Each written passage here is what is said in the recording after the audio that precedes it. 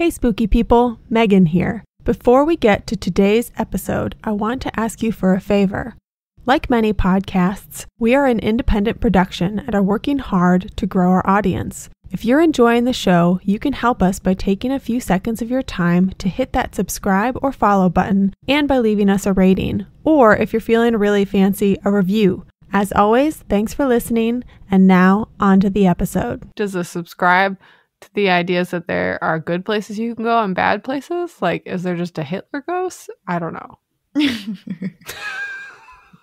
Well, that was a journey into our brain. Because if it's me stuck with all these assholes, like, not wearing masks right now, like, no. I'm not doing that for eternity.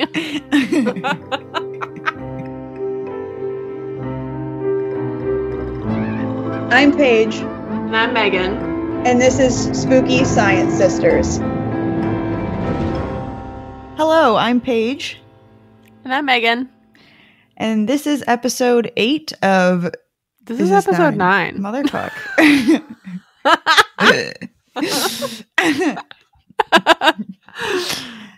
All right. And this is episode 9 of Spooky Science Sisters. And this episode, we're doing something a little different. We're going to do a Q&A, get to know the sisters.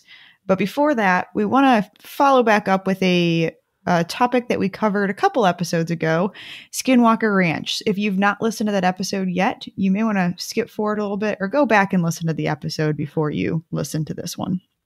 Yes. And we are coming to you from the distant past right now because we decided to record a double episode today. So this won't actually air for 3 weeks? 4 weeks? 3 weeks. I think I'm 5 weeks. Oh, that's crazy. I think you're right. Anyway, yeah. So we're recording a double episode, and yeah, like Paige said, we're just gonna have some fun and do some spooky Q&A. But yeah, I was able to finally get around to following up on some of the kind of wrap-up questions that we had about Skinwalker Ranch. And it took me a little bit longer because my friend who works at Los Alamos National Lab, who does like nuclear forensics stuff, she couldn't make any comments or answer any of these questions.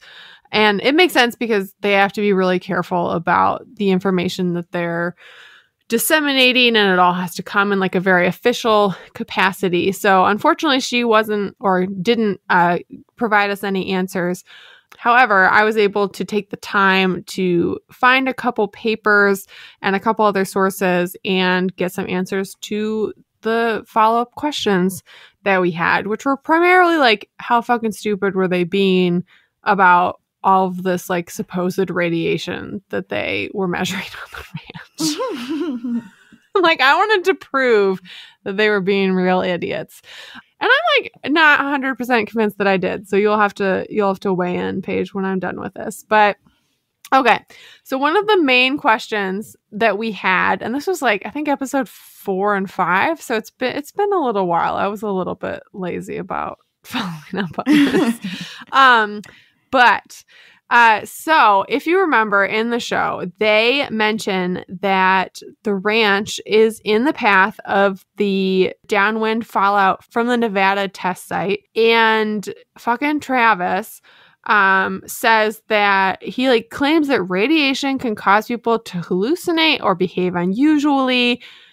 He also like keeps saying that there's some connection between like microwave radiation and like the ionizing or gamma radiation that would be associated with a nuclear blast, and saying that they were both related to one another and that they could like both cause you to feel really weird. And so basically like my question was confirming for myself, like, this is not a thing, right? And I was absolutely correct. Those are not things. So first, nuclear explosions obviously do generate an enormous amount of energy. They generate an enormous amount of thermal energy. They also generate a large amount of radiation in like the visible UV infrared portion of the electromagnetic spectrum. So like you see like a big flash associated with the explosion that happens. And then they do generate stuff like in other areas of the electromagnetic spectrum. So obviously UV and infrared, we can't normally see. That's not part of visible. And then they generate gamma rays as well as X-rays. And then obviously all of the various radioactive isotopes that are generated and various subatomic particles. So importantly, microwaves are much longer wavelength and lower frequency than the visible light spectrum, and like especially than gamma rays, which are like on the opposite side of the electromagnetic spectrum. So they're not associated. I checked like multiple sources. Microwaves don't come from nuclear blasts. Not a thing. And like not associated with nuclear fallout. No. So that was just like absolutely wrong. And it's like, come on, man. Like this is a show where you're like supposed to be a scientist. Like you guys have the capability to go in here and like research stuff and edit stuff for accuracy. No, they just like let stupid shit slide. Anyway, so the other thing he said was like, oh, like being exposed to radiation can like make you hallucinate or like make you behave unusually. And if that is the case, like if you get acute radiation syndrome, which is like what people who are like nearby to a nuclear blast or like nearby to some sort of, you know, nuclear meltdown accident, like that, like the people whose like skin is peeling off in Chernobyl or whatever, like, yes, associated with that, you can experience neurological symptoms like headaches and dizziness. But like at that point, you would have much bigger problems because like you would have been exposed to a very high dose of radiation. So like if they think that they're experiencing acute radiation syndrome because of what's going on at the ranch, go see a fucking doctor. Stop letting people onto the ranch. Like get an expert opinion. Well, right. Anyway. I mean, there are people who were like pretty near the Chernobyl explosion that like didn't have these issues, right? Yeah. Like, so why would they think that being downwind? Right. Well, and that was what I was going to talk about next is so good question, Paige. So our other question was that, so we were saying like, okay, you know, it is accurate. They are not lying that they say that they're downwind from the Nevada test site and the detonations that happened there during the Manhattan Project. So we said like, okay, well, let's assume that some of the fallout from that nuclear testing did settle on the ranch. You know, could digging like disturb that more? Could there be, you know, could you still be like coming or having problems like from that radiation from those nuclear tests like they claim that they're seeing? And then I kind of followed up like, you know, couldn't you do some sort of tracing to like determine that this was the case? So I mentioned in the Skinwalker Ranch episodes, like absolutely people who were much closer to the Nevada test site, they're referred to as the downwinders. So like they definitely had higher rates of cancer. Like people got very ill because of the above ground tests that they did. Mm-hmm. But you sort of have to like keep this like Skinwalker Ranch is like a state away. Like it's on the opposite corner of Utah. And so like it absolutely was downwind if you like look at prevailing wind patterns. But most nuclear fallout goes away very quickly. So we talked about, you know, the difference between like short-lived versus like longer-lived isotopes. So within a couple of hours after a nuclear detonation, 50% of the nuclear fallout has decayed. Like it's gone. Within 24 hours, 80% is gone. There is a portion that's going to last longer than that. There are like these isotopes that are longer. So despite the fact that most of it dissipates pretty quickly, I was able to read this 2002 paper from the Health Physics Journal, which is titled Historical Overview of Atmospheric Nuclear Weapons Testing and Estimates of Fallout in the Continental United States. And this is by Harold Beck and Burton Bennett from 2002, again, the Health Physics Society Journal. So they state, and this is a quote, "The impact of weapons fallout will continue to be felt for years to come since a contaminant baseline has been imposed on the ambient radiation environment. That will be an important factor in the assessment of past and future releases of radioactive materials into the biosphere." So like in geology, when we talk about like using, most people when they think radioactive isotopes, you know, they're thinking nuclear stuff, but then they're also familiar with things like carbon dating. So carbon dating uses carbon isotopes to determine the age of, you know, whatever object they're trying to date. So there's excess carbon-14, like just it's pervasive in the environment on Earth because it's generated by nuclear blasts. So like because of the testing they did, because of the detonations that have happened, there's just like excess carbon-14 and you have to correct for that when you do carbon dating. So like it's very like, yes, like nuclear fallout is a thing that like affects us on a day-to-day basis right now. And in this case, the isotopes that you'd be looking at are things like 137 cesium, which has a half-life of 30.2 years. So half-life for isotopes means how long does it take for half of the radioactive isotope to decay into, you know, some stable version. So if you had a gram of 137 cesium, after 30.2 years, you would have half a gram of it. Okay, so the other isotopes are 90 strontium, which has a half-life of 28.8 years. A couple isotopes of plutonium, which actually have half-lives of about a little over 24,000 years. And then that carbon-14 that I mentioned, which has a half-life of about 5,700 years. So, importantly, yes, the authors of this paper include maps that show, you know,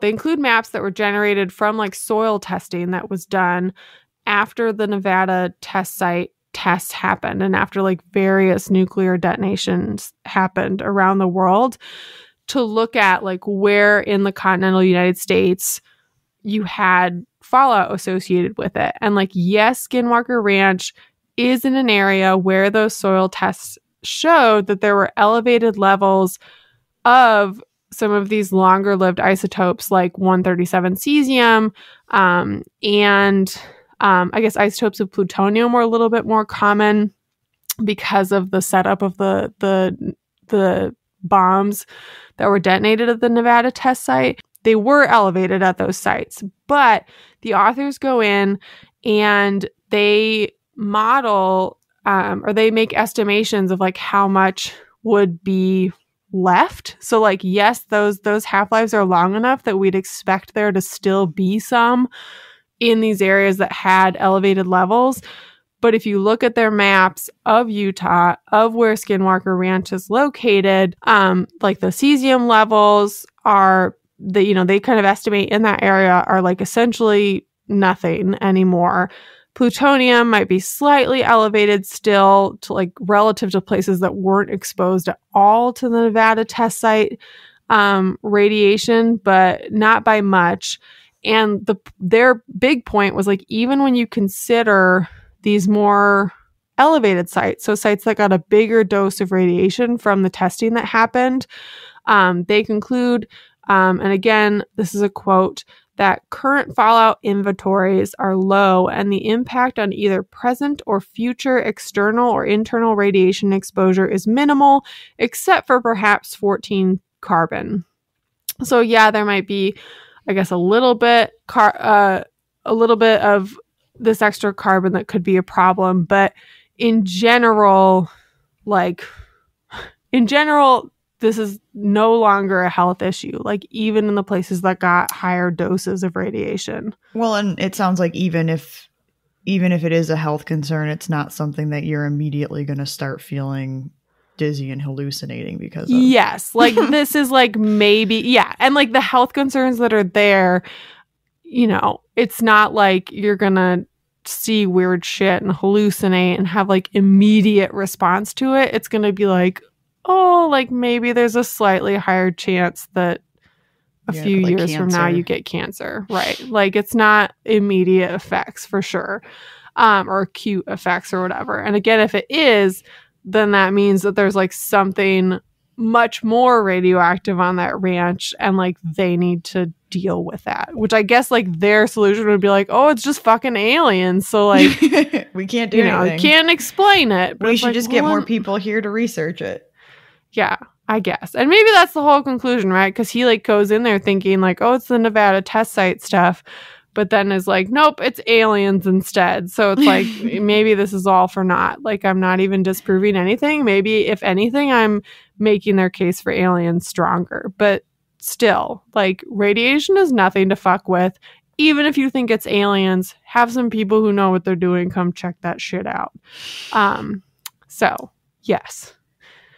And, the last thing was like, if you, have some people who know what they're doing, come check that shit out. There are tests that can be done, you know, by places like Los Alamos National Laboratory, like Lawrence Livermore National Laboratory, like, you know, there are a few other ones where they can do tests to like figure out, does your property, does this area have signatures of radiation? Does it have the isotopes present that we would associate with a nuclear blast or like some sort of accidental spill of radioactive material? So get that shit tested. That's what I have to say. Maybe that's what they'll do in season 2. Yeah. We can only hope. Yeah. I'm going to start a fucking email campaign. Like, you guys, send some soil samples to people who know what the fuck they're doing. Like, if there's actually radiation like what you say there is, then they would show it. And like, or like send hair samples from your bodies. What? And also, you shouldn't be there. And also, yeah, don't just like hang out there like waiting for your skin to melt off. Like, I don't know. So anyway. Well, thanks for that follow-up. That was very sciencey, I know, but this is why it took me a little while to get to it, because I had to do a deep dive into like real literature to get answers to the questions that I had. But long story short, super science stuff aside, yeah. Travis doesn't know what he's talking about. Travis doesn't know what he's talking about. If they are experiencing these things, they need to A, visit a doctor right away, B, get some experts out there. And then lastly, like, yes, there is radiation from nuclear testing that happened in the United States up until like, I think, the 60s, but it's not a health problem. So, chill.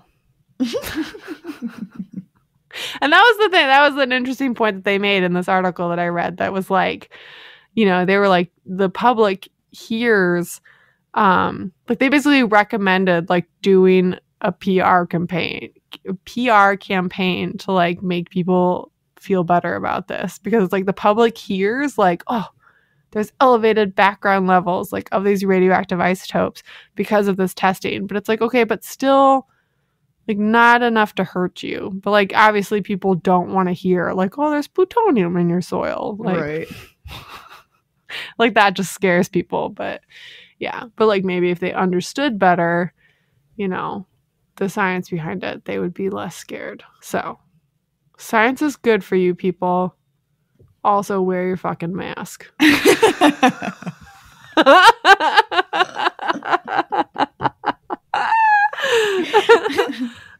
Okay. So anyway, like I said, we're coming to you from the distant past because we decided we're going to record a double episode. And I'm very happy that we just decided, like, let's do a fun Q&A episode, because it turns out the Boogeyman episode was the most depressing episode that we have recorded yet. And, like, maybe the scariest episode that we've recorded yet, because it was like, it's not real, but, like, the stories also associated with it are terrifying. Right, I would say, but somehow it's also, like, the most real thing we've done. Yes. I'm afraid to go to sleep tonight. So let's talk about something totally funny. Creeped out. So let's do fun stuff and try to distract ourselves and hope at the end of this we've shaken off our boogeyman creeps. Do you want to go first? Do you want to pick one first? No, I want you to go first. Oh man. All right. So I don't know. I guess while we're talking about this right now, like, what's been your favorite topic or episode so far that we've done? My favorite episode that we've done so far. Mm-hmm. I probably should have like written down answers to some of these in advance, but I did not. We just collected them. I think my favorite episode was ghost hunting equipment, but like close. I really liked doing the first UFO episode as well. Did we do 2 UFO episodes? Well, Skinwalker Ranch was kind of okay. I got UFOs as well. Yeah. What was your favorite? I would say the same thing. I think the first ghost hunting equipment episode is probably my favorite so far, though I'm pretty excited to hear the Boogeyman episode. I know. It's just going to be sad, though. Stop talking about it, Paige. Stop talking about it. We don't talk about the Boogeyman. You're only going to make him real. We learned about this last episode. Shut up. The Boogeyman's here. Okay. Here's a follow-up question that I thought of while you were asking this. What do you think is your favorite thing, or what is the thing you're most looking forward to doing an episode about? Shoot. I gotta look at the list of ones. I know, I kind of do too. You asked a question neither of us are prepared for. Well, I wasn't prepared for the last one either. I know we like kind of just talked about this a little bit. But I know what you're gonna say. You know exactly what I'm gonna say. I think I'm excited. Okay, I'm really excited about the sleep paralysis episode. Okay. But mostly because I think it's going to scare the living shit out of me. Yeah, although you watched the that documentary, The Nightmare, right? I didn't like it. We turned it off. And you guys like didn't think that it was that scary. And Steven and I were like, I never want to watch that ever again because I'm so scared that I'm going to have sleep paralysis now. Okay. What's yours? Yes. So I think there are so many that I'm excited for. I'm very excited to do a Salem Witches episode because I think yes, that will be like it'll be like a little bit more history than we normally do. So like that'll be fun, but like we'll definitely include some science in there. And then I think as much as I like got a little bit tired of stupid UFOs in Skinwalker Ranch, I'm pretty excited to do like a crop circles episode. Yeah, I think that'll be fun too. Those are the things that I'm looking forward to the most. But the list is very long.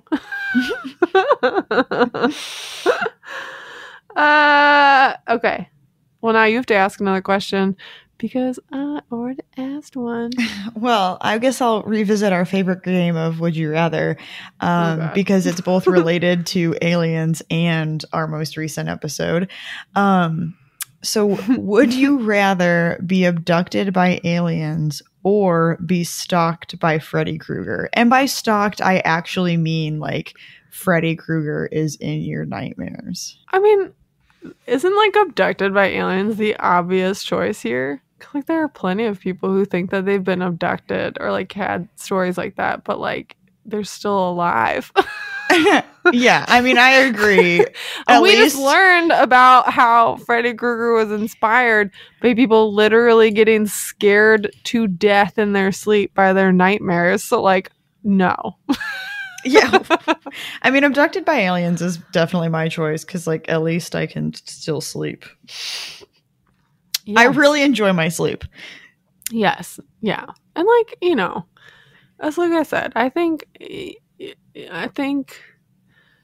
I don't know. I forget what I said in the UFO episode, but it seems like if the aliens are abducting us, like I don't think they're trying to hurt anybody. There's got to be something else going on there. So I don't know. I'm okay with that.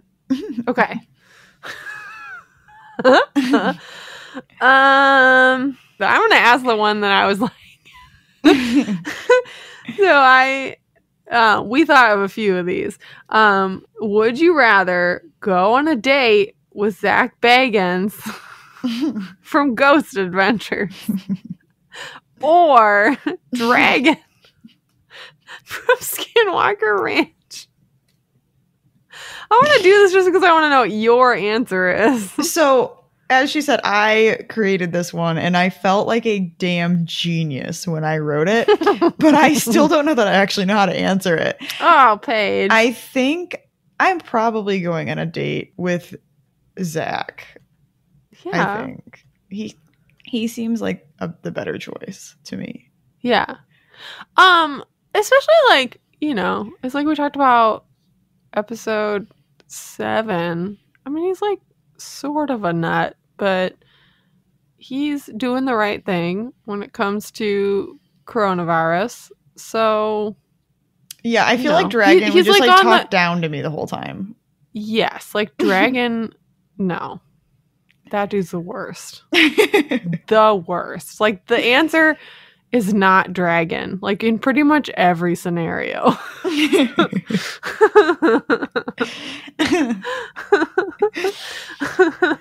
Unless the answer is like, unless the scenario is like, who do you want to get abducted by aliens? And like, it's Dragon.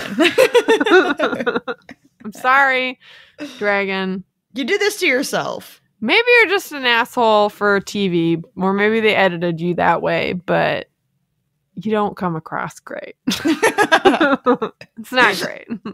Okay. It's your turn. All right. So, as everybody, I think, knows, we're both really big fans of Halloween. So, what is your favorite Halloween costume? And I'm assuming this means like your favorite Halloween costume that you've ever had. Yes. Yeah. I think, well, I'll answer this twofold. So when I was a kid, like when I was much younger, I think my favorite was I dressed up like the Beanie Baby Wrinkles. My mom like made me like like a whole like jumpsuit and then like a hood that had like his little Sharpay face. That was probably my favorite, and it was also like the most comfortable Halloween costume. And then second was probably in high school. I dressed up like Eowyn from Lord of the Rings, and I had her like very fabulous white dress with like the big bell sleeves and stuff. And yeah, that was why have I never seen photos of that? I don't even know if any photos exist of it. My mom still has the dress though, so it does not fit me anymore. But it was a fucking sweet costume. My mom made that one too. So that was like the great thing about Halloween was my mom was really, well, your mom was really good at sewing as well. So it's like I got pretty awesome costumes. Yeah. I mean, that's really why I think I fell in love with Halloween is because my mom just always, every year it was fun because she made me something. Yes. Although, like, what fucking weirdo am I? I like I have some weird ones. I'm gonna ask you your follow-up in a question or in a second. But wait, no. Okay. First, before I say this, what was your favorite Halloween costume?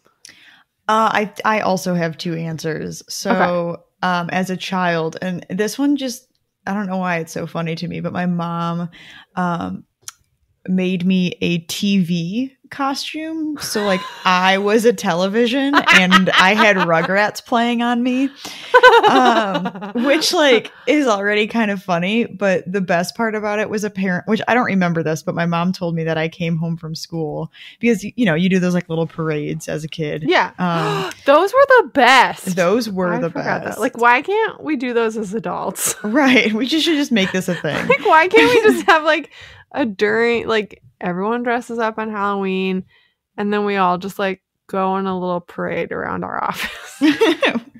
We should try it. I basically did that last year, so all right.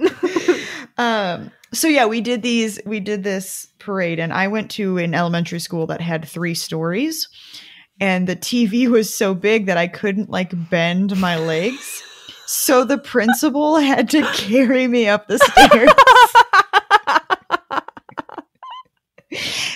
So that one is probably like my favorite childhood costume. Okay. But as an adult, I mean, this is a very simple costume for me, but my husband, Elliot, and I did a Beetlejuice and Lydia costume. Oh, that was for sure your best one. I think that was one of my favorites. So yeah. That's my answer. I mean, Elliot's, like, your costume was great, but Elliot's costume as Beetlejuice was epic. It was so fun, too. We just bought, like, a black suit and then got, like, white duct tape and just, like, taped the stripes on. I know. So we just did his makeup and stuff. It was awesome. Yeah. Well, yeah, as an adult, it wasn't really, like, for Halloween. It was for a pre-Halloween. We did, like, a zombie walk corn maze night or whatever, but yeah, we did that makeup was awesome, dressed up like zombies. So I got to do like zombie makeup for me and zombie makeup for Steven, and it turned out super awesome. And we like dirtied up our clothes and put fake blood on like some old clothes and stuff. Oh, I fucking love Halloween. But I was gonna mention, like, so your favorite costume from when you were a kid was like sort of a weird one, but I was gonna say that I definitely like had some weird ones when I was a kid. Like I dressed up like a lily pad one year. Like hanging around my neck was just like a large like lily pad, and then I had like a frog hat that I wore. And then one year, like, I really like musicals. You already know that, but listeners do not. But I dressed up like the fucking Phantom of the Opera. Like, not the girl from the Phantom of the Opera. I dressed up like the Phantom of the Opera. Good for you. That's awesome. That tells you like what a weirdo little kid I was. Well, I just remembered. I actually think maybe I misspoke. The TV was awesome, but the bunny costume. Oh, I thought that's what you were gonna say, because you did your mom remake that for you or something? Yeah. So as a child, my mom made, and it's not. I mean, obviously, it's not like a sexy bunny. It's like this giant, like oversized, fluffy bunny costume. Mm-hmm. And my mom said I like wanted to wear it like several years in a row because I loved it so much. So then when I turned, I think it was like 18 or 17 or 18, we did a band parade, and I was like, Mom, I need you to make me that bunny costume again. And I wore it again, I think like 2 or 3 different times. That costume was awesome. And she got like those like clown shoes and put little like bunny feet on it. I've seen pictures of this. Yeah. We so like everywhere I walked. We should share a picture of your. Okay. That's what we should do, is ask our parents to find pictures of our Halloween costumes. Embarrassing Halloween costumes when we were kids, and then share them. There is that cute photo though. So Steven, despite being, which we just talked about this. So to jog your memory, if you're 2 weeks away from this now, but my husband was particularly scared by Nightmare on Elm Street when he was a kid. But there's like this very adorable picture of him, clearly after he had watched it, where he's like dressed up like Freddy Krueger for Halloween. It's adorable. Okay. Who asked that question? You asked that question. I did. Okay. So more on podcast theme, I guess. But assuming that, because we're very skeptical, we don't necessarily believe that basically everything we talk about is real. But assuming that one of them turned out to be real, of like the paranormal things that we've talked about or that we will talk about, which one would you want it to be? Like it can be like a being or a cryptid or whatever. Like I kind of just want to say like ghosts. Yeah. I mean, that one would be like, I guess, the most comforting. Right. It's like, yeah, because something happens after we die.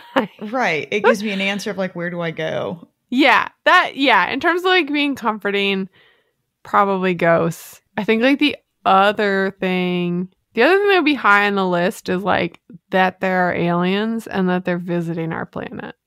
Like as much as I think that's not a thing, I think that would be pretty cool if it was an actual thing. Slash it like, yeah. But I don't know. Maybe that's just my bias knowing that like that's the most possible thing. Or one of the more possible things.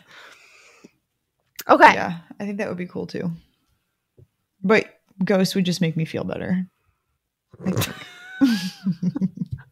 just be great to have one less thing to worry about. But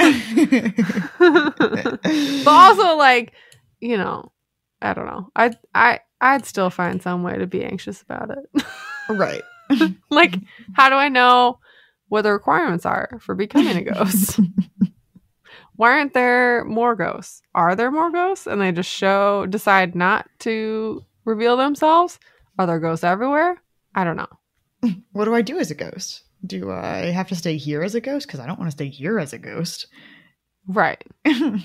Yeah. Like, are these ghosts that are like vengeful ghosts haunting the places where they were murdered? Like, is that just a personal choice? Or can you go anywhere? Is everybody a ghost? Yeah. Like, does this subscribe to the ideas that there are good places you can go and bad places? Like, is there just a Hitler ghost? I don't know. Well, that was a journey into our brain. Because if it's me stuck with all these assholes, like, not wearing masks right now, like, no. I'm not doing that for eternity. I'm going to sneak that reference in as many times as I can. Okay. All right. So this is another one that I wanted to know. Okay. Megan, would you rather be Steven? Would you rather Steven be somebody who loves horror movies but hates Halloween, or somebody who hates horror movies but loves Halloween? Loves Halloween but hates horror movies. Ooh. I love horror movies, but I love Halloween more. Fair. What would you want? I think I would say the other way around, because I think I will love Halloween regardless. But it's hard to love horror movies. It's hard to like enjoy horror movies when you don't have somebody in your life who can enjoy them with you. Yeah, well, you can make friends that enjoy them. Yeah, but what if all my friends hate horror movies? Then I'm just... I suppose I'm like already in this situation though, because Steven is sort of just too. Like... He's just sort of like a reluctant bystander to all of the Halloween things. Yeah, that's sort of how Elliot is. That's kind of why I feel like I'm already halfway there. Yeah, like I'm already like 80% of the way to that situation. And it's nice to know that like on a date night, I can watch a horror movie. Yes, yeah, I can be like, let's watch something spooky, and Steven will always be like, yes, let's do that. But for Halloween, I have you, so like I don't need Steven. See, it's fine. We really worked out a system here. We found each other. We found each other.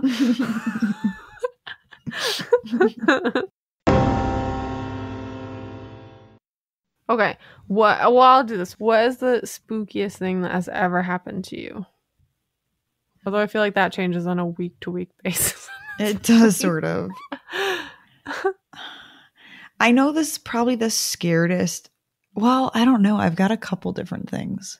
I think probably one of the the most scared I've ever been was probably during the Jason face mask thing in my window that I talked about in our last episode. But there was an explanation for that. So yeah. I don't know that I would say that's the spookiest thing. Oh, actually, no, I know what it is. Okay. So I think I've probably talked about this before on here, but, and I know you know this, Megan, but I loved porcelain dolls. I still think they're beautiful, but most people think they're terrifying. And I had a shelf that was, pretty darn close to the ceiling, maybe 6 inches or however tall a porcelain doll is from the ceiling. So it was, pretty high up there. And I had 15, 20 maybe porcelain dolls on there. And they, creepy enough, literally were facing my bed. So they were just staring at me all the time. But they had been up there for years. I didn't touch them, which is disgusting. I didn't clean them because I'm disgusting. And they, as we covered in the last previously, episode, I was disgusting Paige as a child. Was a dirt ball. And they just sat up there. Nobody touched them. And one night, sleeping, wake up, one of my porcelain dolls had fallen off the shelf. So I put it back. The next night, 2 of my porcelain dolls fell off the shelf. But what's weird is that at this point, my room was actually clean. So they must have hit the floor, but they didn't break. Oh. So I don't know what happened. But I hadn't touched them in years. And they just randomly started falling off my shelf. I don't know. Yeah. I don't know. It's Probably pretty they just spooky. accumulated enough dust that they started tipping over. Or you just I don't know. Finally got mice in your room. I don't know. I enjoy cleaning now, people. Yes, Paige is very clean now. Which is funny because I think your brother was pretty clean as a child, and he's not as clean as an adult. He thinks he is, but he's not. What do you think the spookiest thing that's ever happened to you is? Okay, well, I can definitely this one I sort of thought about in advance, and I'm not clear that I have a great answer. I think so. There have definitely been times where I've been really scared, gotten into a car accident or whatever, but that's not really spooky. The one is the where I thought that I was getting abducted by aliens. The story that I told in episode 3, I think. I was really freaked out by that. That definitely sticks in my mind. And then, so this isn't really something that happened. This is just a dream that I had that was I don't know, it just really stuck with me for some reason. So this is when we were living in Madison, Wisconsin. And we had gone to that Shaker cigar bar in Milwaukee. Oh, yeah. Yes. That place is spooky. Yes. So if you live, which I'm very excited to go back someday. But if you live in the Milwaukee area, Shaker Cigar Bar, and you don't mind cigar smoke, it's a very cool place. They make really good cocktails. But the story is that the building is also haunted. And I think I'd have to follow up on this. I can't remember if I made this up in my head or if this is actually a thing, but I think they were fixing up the apartment area above it to let people stay overnight, or they were they did ghost tours of the whole thing. You definitely told me that before, that they were doing something to have people stay overnight. Okay. So yeah, so we did their little paid to do their little ghost tour of the building or whatever, which was a little bit cheesy, but it was fun. And then I think I had heard on that they were like starting to fix it up, or they were just like letting people spend the night in the apartment above to try and like catch evidence overnight. So like presumably it might have been like geared more towards like ghost hunters. But one of the nights following this, I had this like very vivid dream that we had done this, that like we had stayed in the apartment overnight, and like all sorts of like crazy stuff like was happening to us, and then it had like followed us home after we left. And like, I mean, I woke up and just like woke up with like a big like because I felt like there were people like standing over our bed watching us that had like followed us home. That's fucking terrifying. From this. And like I sat up in bed like because I woke up and was so scared. So yeah. So that is like it was just a dream. Like it was just, my subconscious playing with like the fact that we'd done this ghost tour and heard about this thing. It was just like it was such a vivid dream that I remember as an adult. So yeah. So for all I know, if I was actually yeah.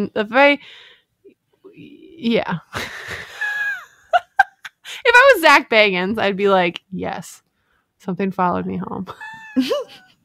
That's terrifying. Bar.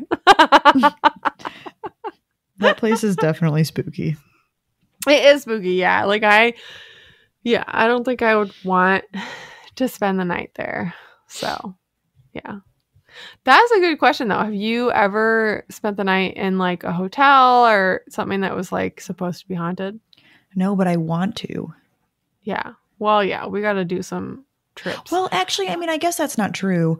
I stayed in the dorms at Kenyon College. Oh. Which is supposed to be like one of the most haunted college campuses like in the country, I think, if I remember correctly. Oh. And I remember it being like kind of spooky. Like I don't really remember what happened, but I remember that night we had some kind of weird shit happen, and I was rooming with two other girls, and we were like really freaked out about something. And then we had read later on that apparently it was supposed to be haunted. So I guess I kind of did, but nothing like no place where they do like a tour, like let's see if you can stay through the whole night type deal. Have you? I think like in the times that I've traveled with my parents, like I think we've stayed in like a couple hotels or places that were like supposedly haunted. But yeah, I've never had like any experiences associated with it. It's like I've been to places that are supposedly haunted, and like you've been to like Shakers. Yeah. I stayed in a hotel with my parents in like Flagstaff, I think, Arizona. And it was like we picked it like because I was like, it's supposed to be haunted, like that will be fun. And I think they were like jacking up their prices like because they had this folklore behind it because it was like kind of a shithole. But like one of the things that they put on their website was that like ghosts would like loosen and or steal the light bulbs from people's rooms. And then we got checked into our room, and like in the nightstand, the light on the nightstand, there was no light bulb. Then my mom was like, they did that on purpose. Take them. Right. Like they probably just do that. Like housekeeping does it to like freak you out. So yeah. All right. Well, I don't know. We'll save some questions for if we do another Q&A in the future, but we just wanted to, since Paige won't be able to record in a couple weeks, give you guys something to tide you over until it's time for the next episode, which I'm super excited about. I need to figure out how to do it before. Well, I know. All right. I guess that wraps up episode 9, our Get to Know the Sisters. Tune in next time for our discussion on Randonautica, which yes, I'm still learning about. The app isn't working on my phone, so we got to do some technical troubleshooting. If you liked this episode, hit subscribe and share with a friend. You can find us on Twitter and Instagram at Spooky SciPod, Facebook at Spooky Science Sisters, and at our website, SpookyScienceSisters.com. If you have any questions about previous topics or ideas for future episodes, email us at SpookyScienceSisters@gmail.com. As always, thanks for listening and stay spooky.